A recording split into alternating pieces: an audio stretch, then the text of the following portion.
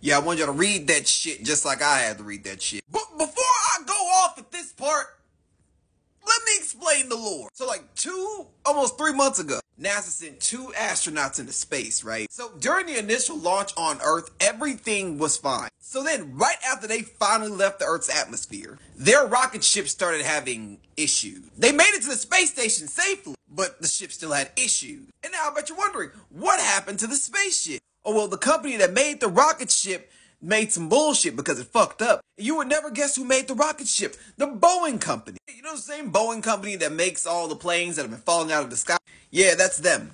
And these people have been stuck up there for the last almost 3 months. And originally they were only supposed to be there for like 8 days. But tell me, like a week or two ago, they made the unilateral decision to wait until February of 2025 to go get them from space. So they have to wait another 6 months just to get rescued and get back to Earth. But that is not the worst part of it. And now we get back to this shit. So tell me why, a week after they announced that they're leaving them up there for another 6 months, they're getting reports they're hearing strange noises outside of the space station. Yeah, this definitely wasn't on my bingo card for September. I mean, it's possible it could be a few things responsible for the sound. Could be a patch of ice hitting the station, or a little meteor. If it is neither one of those things, you know exactly what the fuck y'all just heard. I saw Alien Romulus, fuck that shit.